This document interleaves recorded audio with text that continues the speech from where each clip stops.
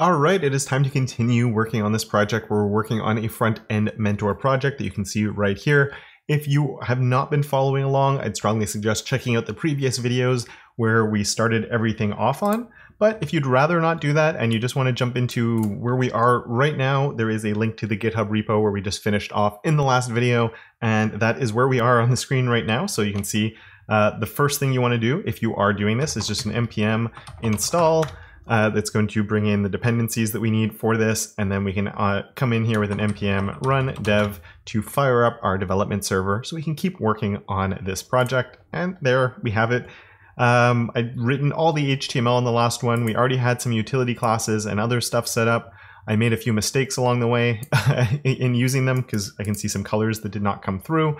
Perfectly fine. We're going to sort of set the stage and fix a few of the base things up in this one. And then we're going to move through and actually sort of make things come together more specifically for each section as well. So for that, the first thing we're going to do is let's come and check my files that we're going to be working on. We need my index here and we need my CSS. So let's go and I'm going to check my CSS file for these utility classes I did.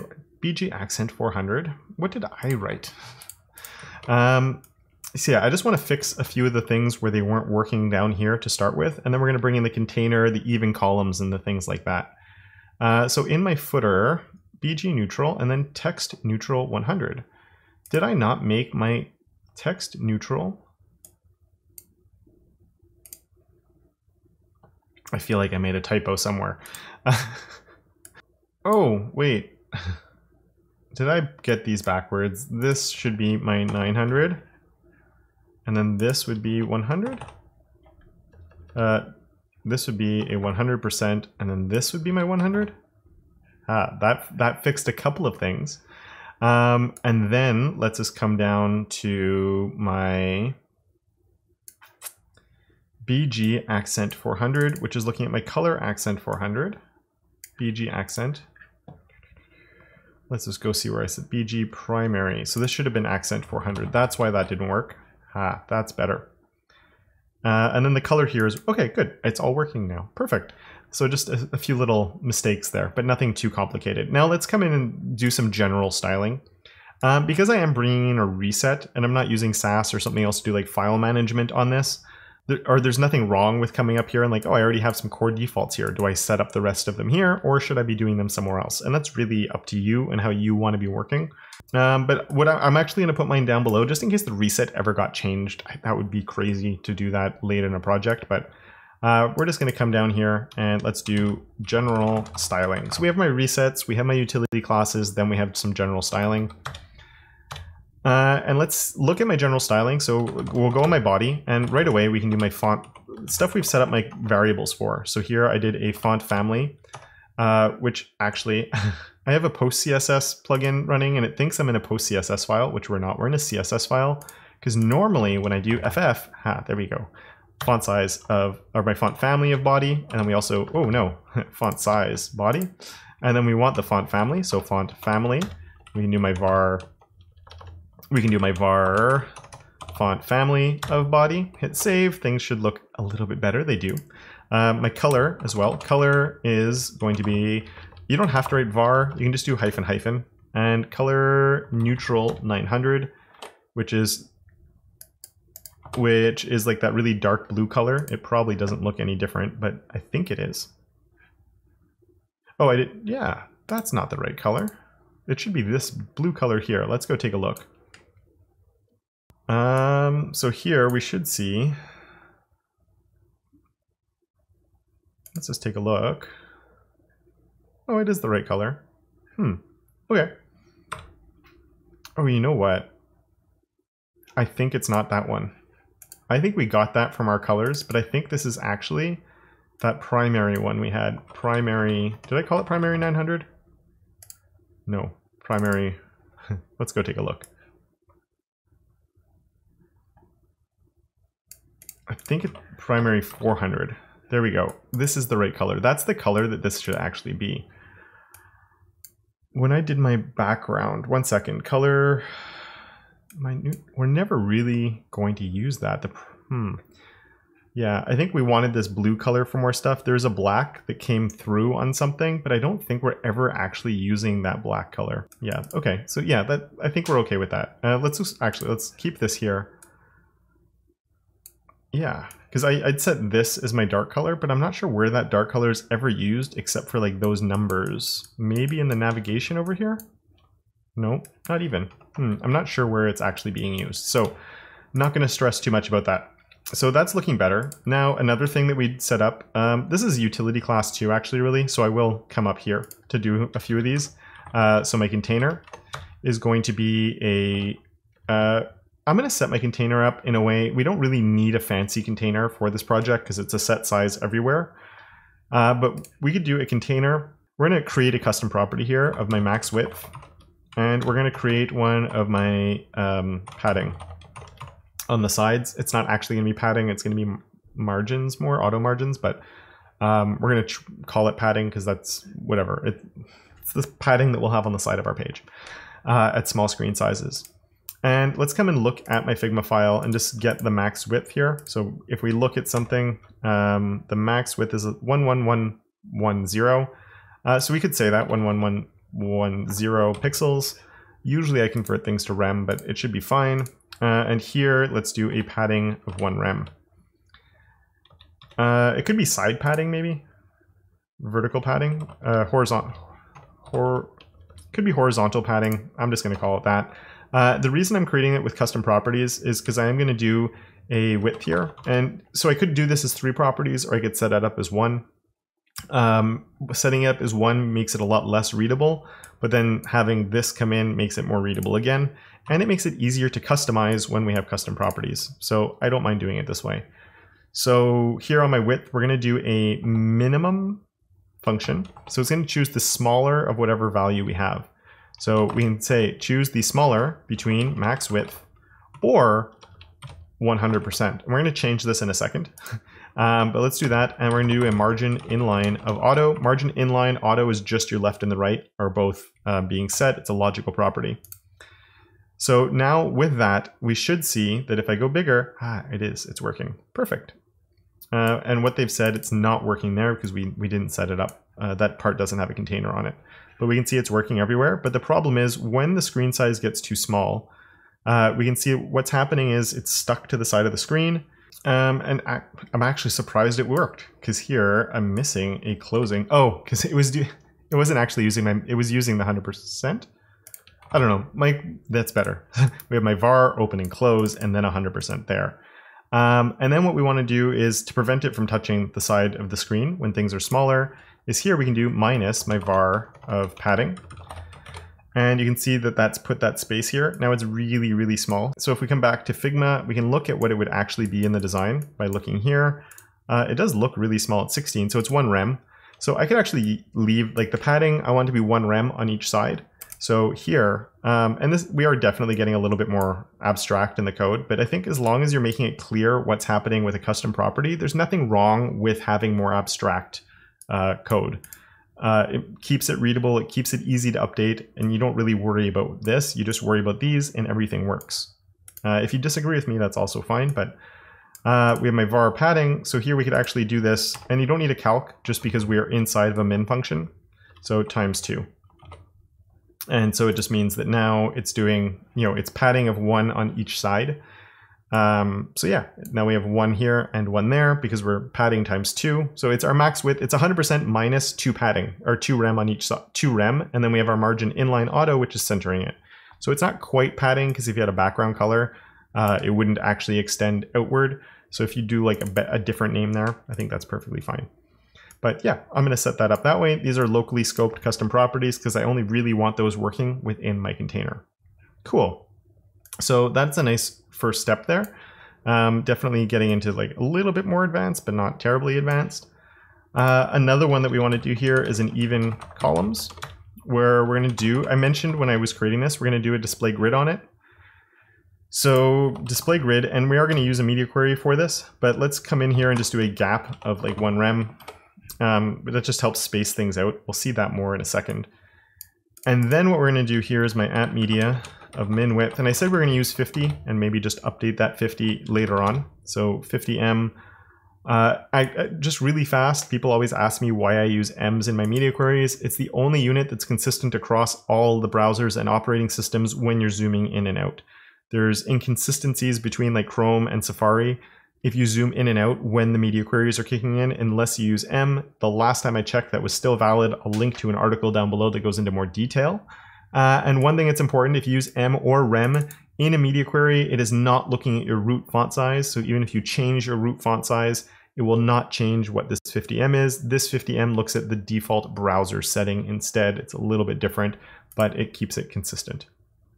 So with that out of the way, even columns. Here we can do a grid auto flow of a column. There we go. We get columns now.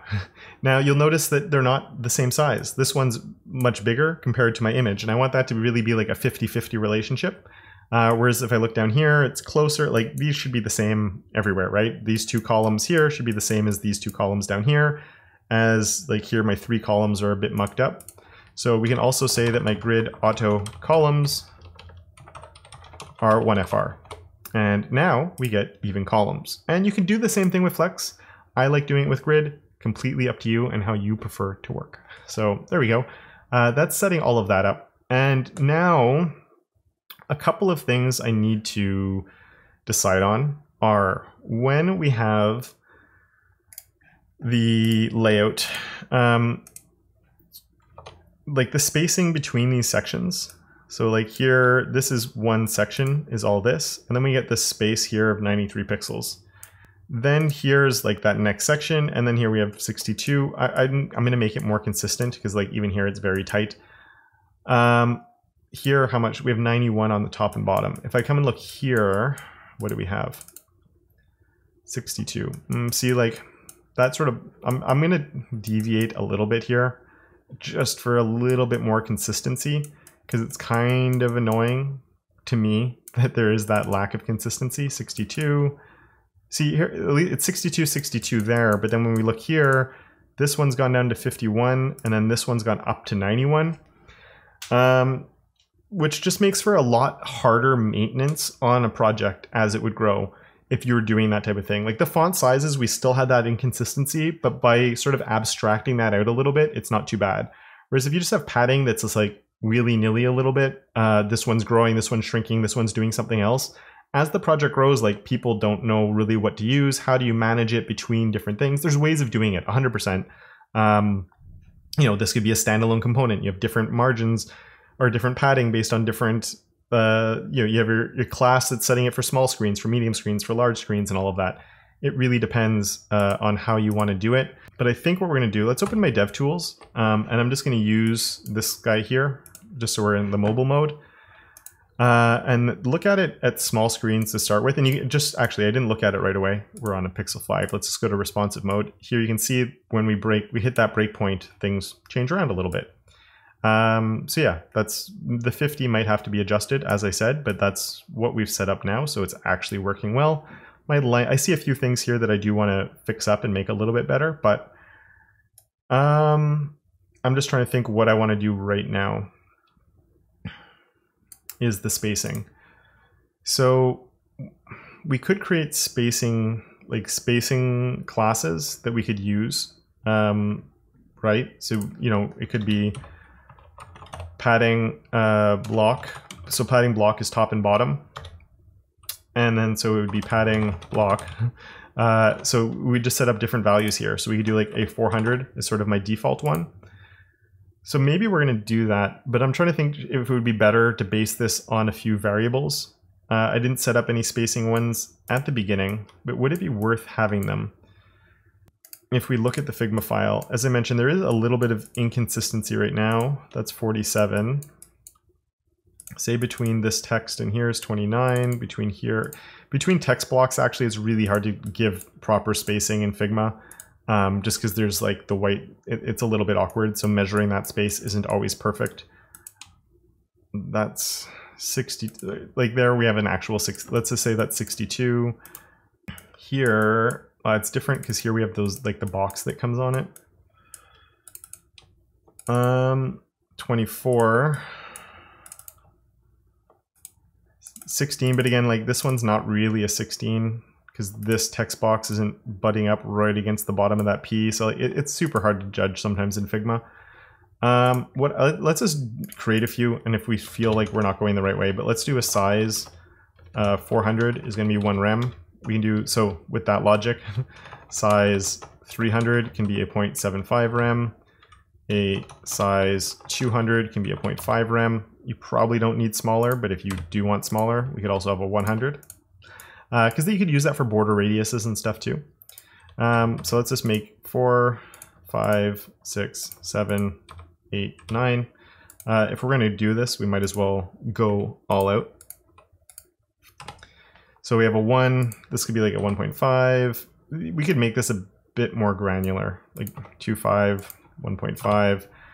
Or we could make this something that's with clamps to 2.5. But I think for this one, we could stick with something like this. I'm just trying to decide if I want to use rems or ems. I think we'll go with rem though. 3 I think is fine for like the larger size. Oh, we do have bigger. No, it's not. I think, okay, so I'm going to do, just because we sort of get into larger spacing a lot in this, let's just do this as a 3, a 4, and a 5. Anyway, we'll see. We'll see if we stick with this or not. It might not stay exactly like this. We might abandon it as an idea. But what we will do, and I'm going to sort of create utility classes as I need them for this. I'm just going, so padding block 400 could be my var size 400 as an example, and then we could do the same thing for inline, which would be my left and the right, or just padding 400, which would be all the sides. And like looking at these things, it definitely could be useful here. The spacing, I'm just trying to, let's get into there. We have 40, 40, 40, and 60, and that could actually be useful. My buttons too could potentially use those, though I usually like to use M's for buttons. I'm just trying to run through quickly. Yeah, I guess what we'll do is we'll actually make, usually I like using Sass that can generate these for me. I think what we'll do is we'll create these as we need them, but let's just do our 900 first for my size 900. Because then what we could do, and again, maybe it's worth coming in making these clamp based values instead of what I'm going to do for now, but let's just come here and let's open Figma. So if we look here, like there's definitely a lot of space on the top and the bottom of this. I think usually I go very heavy on utility classes for spacing as well, but I think because of how this is working, I won't go so heavy on utility classes, but what we will do is on each one of these sections, let's just do a class of padding block 900. I could do all, whoops. Could probably do that all at once. So let's undo that actually. If you select a section, actually I want to select it with the opening and closing just so it's not matching a close section as well. I'm going to do a Control-Shift-L, which will select all of them. So every section's now been selected. I'm going to push that way and then back. So I'm in here and I can do class of padding block 900. Which I think is going to be too much on the ones that had the background color, but at least it's sort of spaced things out. Oh, and I didn't add it everywhere, but I've added it in some spots. You can see the spacing that's come in. And these numbers might need to be adjusted because I just thought of something, but that's okay. I'm just trying to think why it's not being applied here. That's a section. Oh, because we already had the class. Okay, so here we can add that in to these two. So this section and my section carousel, because they already had classes, so we didn't get into those. So that would be my padding block. See, 900 is going to be too much. If we do that, let's try, we'll say it's a 7. 7, and then here, the same idea as last time, we'll put in a bar just to separate the carousel, like my utility classes from my component classes, visual separation only. Which means we do need to build that one in as well. So we can make this a 7 and a 7, which should shrink that one down slightly, just for fun. Oh, you got to save. You have to save both files for that to work. There we go. That looks a little bit closer to what we want, and my footer will give the same thing too then. Footer, BG neutral, so here would be padding block 700. We'll start there and we'll sort of adjust things as we think we need to. But yeah, that gets that off the ground. While we're here, okay, I think like that's a lot of the utility classes that have come in that are working, and they're going to be fine. There's a little bit of work we need to do for links, but I think we'll tackle that just when we get down there, because these links are completely different. So the one other thing I want to sort of update is just on these larger font sizes. Anytime we have them, the line heights are wrong. So let's come into here right away. And for these font size primary heading and secondary heading, I am also going to come in with a line height of say 1.1, 1.2. That looks better. So yeah, just often you'll separate these things, but I think here, like if you're bringing in this font size, you want it to be tighter. If we look here, we can see it's definitely, you can even get the exact one that they used if you want. Maybe the 1.1 actually was closer. It looks pretty tight in their design. So I'll go with that, just because I think it makes sense to use that across the board. I'm missing a bold over here. Let's find that. What they font there. We just want a font weight bold on there. So yeah, I think a lot of the utility classes of what we need are in place. And is there any other utility class we need? We just have our button. It's not really a utility class to me. It's more of a component. So let's come here. We'll do my button now, button. And just because it's going to be kind of fast, so it's my dot button. That's going to get a border radius of 100, V max, let's just say. It's just a huge number, makes it pill-shaped. The padding on this can be a 0.5em, 1em. That looks a little bit better. Let's just move this so we can actually see what the button should look like. And scroll on over to that one. They have that shadow on there too, which is kind of interesting. So we have my button itself. Cool. So the font weight.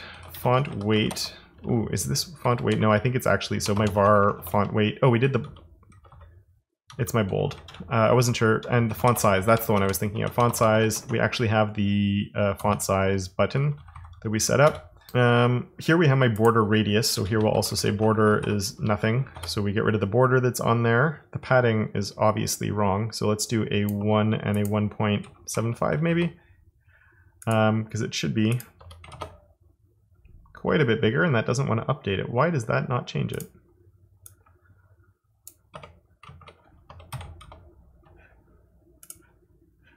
For some reason it wasn't updating, but now it is. So let's do a 1em and a 1.75em. You could do some, actually this is even bigger. You could do like a minimum width on buttons as well. I don't want to do that though, because we have my go button, and the go button in the design is really tiny. But sometimes on designs you might actually want like a text-align center with a min width. So there's like a consistency in the minimum size of a button, but we definitely don't need that in this case. This is pretty much, it's a lot of padding on the side. We might need a special class actually on that smaller button. I'm going to go with a 2.5. That looks okay. So then we just need the colors. So here we'll do a color of our color neutral 100, which is my lightest, and then a background color of our color accent 400. Haha. And then there's that hover state, which we were just looking at, and then we'll add the shadow in. So the hover state needs to get a lot lighter. So here, let's do that, button hover. And if you have a hover, we also want a button. I'm going to do focus within. Oh, actually, I just thought of something. Here, we want the hand icon, clearly. So we're going to do our cursor pointer. Is that the right way around? 1 second. Or let's just turn off the responsive mode. Whoops. Whoops. Turn off responsive mode. Good. Okay, I got the right one. The other thing, this could be put on links as well, so we'll do a text decoration of none, just in case we ever had a link that's styled like a button. And then the reason I'm using focus within is because if we have a focus state on a button, and you click, it will actually like stick on the button, and a lot of time we don't actually want that. Focus within is usually what you actually want. So now if I if I tab onto it, it gets the highlight, but if I just click on it, it doesn't get the focus state, and that's the default now in the browsers. But when you style stuff, it can be useful to use focus within, not focus within, focus visible. Sorry, focus visible is is often, anyway, we'll see a use case when we do the navigation in the next video, and I can explain it more there. But yeah, we have that. And then let's come in with the background color. Background color, I think it's the only time we're going to use my color accent 100. So when we do that, ooh, that's not the right color. That's the color that was in the design system. So let's make it 300 here and come up to here, and we'll duplicate this. And this is one of the reasons I like using HSL. So here we can make it 300, and then here I can just lighten this up by making it like an 80. 75? Try 75. That looks pretty close. There we go, close enough. And we get it lighter. I guess we could have lowered the opacity too, but I'm always hesitant to lower opacities on things, which is why I'm a little concerned with my paragraphs here and how we're going to make them lighter. But yeah, we'll cross that bridge when we get there.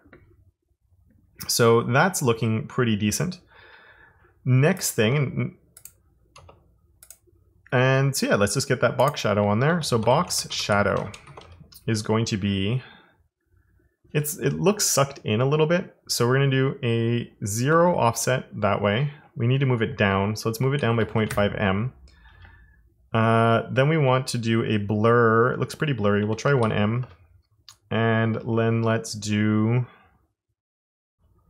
1 em, and then let's do a -1 em for the spread, which is what's going to pull it in. And let's just put red for now to see if that works. It's working,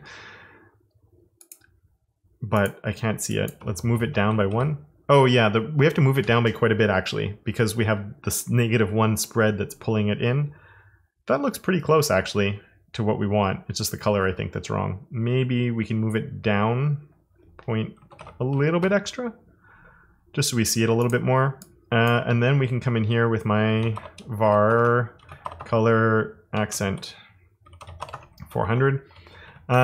This could be a fun one to link to the color of the button itself. But I noticed if we cut, like here we have that, oh, we need to turn the glow off on that one actually. Like this button, we're going to make it, oh, let's do that now. We need to do it anyway. But notice that we don't see a glow. I know the design has a glow. Let's go look at it. There is the shadow, but if I come and look, whoops. The shadow's here. It's almost like it's a darker orange because it's still an orange shadow. It's not a different color. Maybe we'll do is an accent 500 here, and then add that color as well. So accent 500, and then this can be like a 40. So it's a little bit darker, but there we go. You can actually see it showing up here, similar to what we see here. Maybe it's too dark now, so this could be like a 50. It's just slightly darker than the background color. And the saturation, let's drop the saturation down as well. That looks a little bit closer to here. Ooh, no, that's terrible. Oh, I wanted to drop this down a bit more actually. I think that's actually more what I want for the color of it. Maybe 45 and like a 60 here. We could plug around with those all day long, but I think it's closer to what we actually want. I think the big difference right now with that is, first of all, the background color on there, and I think here we could just pull it down a little bit less. 1.125 maybe. So it's still there, but it's just not as strong. And then if you remember, we used the data attribute of data type here when we set this up originally. So if I go and look at the HTML get started, there's that one. Oops, get started. We can find, there it is, data type of inverted to change what this one looks like. If you want to know more about why I did that, you can go back to that video where I wrote the HTML for it. So the data type here will be my inverted, where, what do we want it to look like? The color of it, I think the color is actually what changes there, right? Yeah, it's let's just take my background color and my color. This becomes my background. This becomes my color. So there we go. Yeah, that looks pretty good, I think, right? Yeah, that looks pretty good. I'm happy with that. So that's perfect, actually. And then we just want to, on hover now, we just come here, and then we want to say, that this one, the hover, as well as the focus. So, and let's just copy all of that, paste it there so we can do our focus within, focus visible, not within again, visible. And then the color will become my 300 and the background stays the same. There we go. And we get the lighter color that comes up, which I think is exactly what we wanted. It's funny, this one looks off center, whereas this one doesn't to me. I'm not sure 100% why.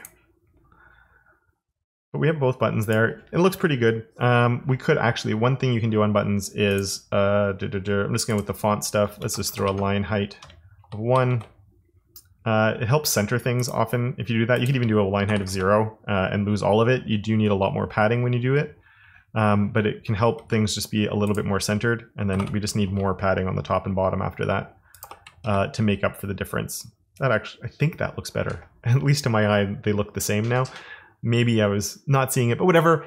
There we go. In the next video, we're going to go and tackle the navigation, get that working on mobile screens and on large screens and get it looking the way we need it to. That video should be out in a few days if you're watching these as they're coming out. And of course, if you're watching this later on, it should be available for you right now. But before we jump to that, I just want to say a very big thank you to my supporters of Awesome, Jan, Johnny, Patrick, Simon, and Tim, as well as all my other patrons for their monthly support. And of course, until next time, don't forget to make your corner of the internet just a little bit more awesome.